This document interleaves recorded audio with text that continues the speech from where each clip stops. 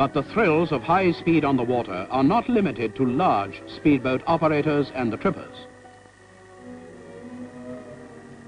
Small diesels, suitable for installation in small boats, have brought down the cost of this exhilarating pastime, with the result that the number of people who now own their own speedboats or runabouts is steadily increasing.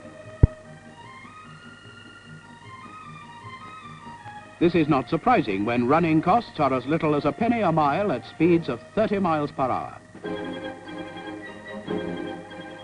Reliability is just as important to these people as it is to those who employ boats to earn their living.